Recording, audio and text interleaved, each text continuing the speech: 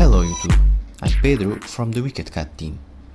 On the following videos we are going to cover lighting in Unity 5. Today we are going to talk about some tools that will help you to optimize the light in your scene. If you enjoyed this video, remember to leave a like, and if you want more Unity 5 tutorials, remember to subscribe to our channel. Now, as usual, I'm using the same scene as in the previous videos. So now, once you have your scene ready for your game, you may encounter some areas that look a little bit weird. For example, you may have some pixelated shadows or some stretchy shadows. The tools we are going to explore today will allow you to find what is causing those problems. Now, to select the tools, we go to the scene view, and on the render mode, on the bottom we'll find a section called Global Illumination. Here we have several tools that you can use to check how light is working in your scene.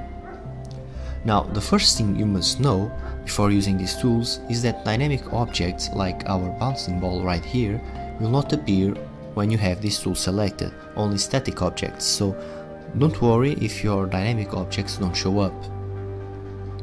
Now, the first tool we have is UV charts.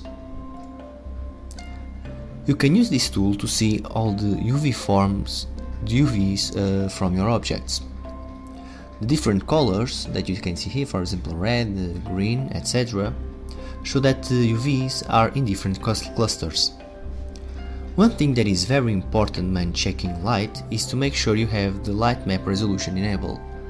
To make sure of that, you open again the render mode and you have this option right here in the bottom, so make sure this is enabled.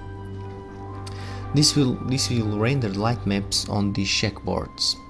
So how is this useful?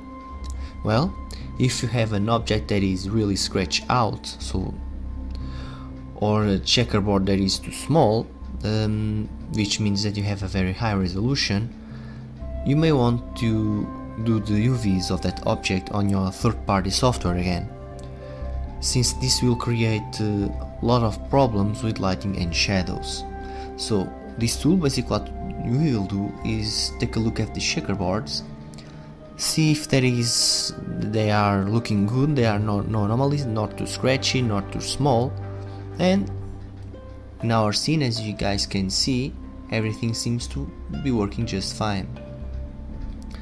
Except, for example, see these areas here inside? We did not UV these areas because we didn't use a third-party software to create UVs, but as you can see, the checkerboards are a little scratched in these areas. So here's a perfect example where you may want to UV an area. But since we are going to focus in the inside, the main area is working good, so let's move on to the next tool. So the next tool is Systems. Here you can see how the scene is being rendered. Right now, as you can see, all the objects are using the same color. This means that the entire scene is being rendered in just one pass, which is great because it means that it has a really low cost for the processor, but that is also happening because you have a lot of static objects in our scene. Okay? So the following tool is Albedo. Basically here you can see the colors that you have in your scene. So you can see the white, the yellow and the blue. The next tool, Emissive, you can see the emissive lights. As you can see, we have our lamp right here on top and all the rest is black because they are not materials that emit light. However, one thing to keep in mind is that the emissive light will only show up if you have them working on real time. So if we go to our material and change the global illumination setting to baked,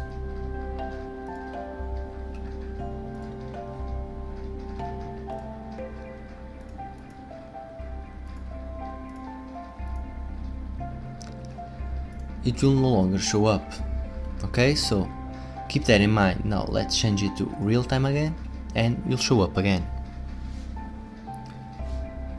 Okay, the next tool is Radians.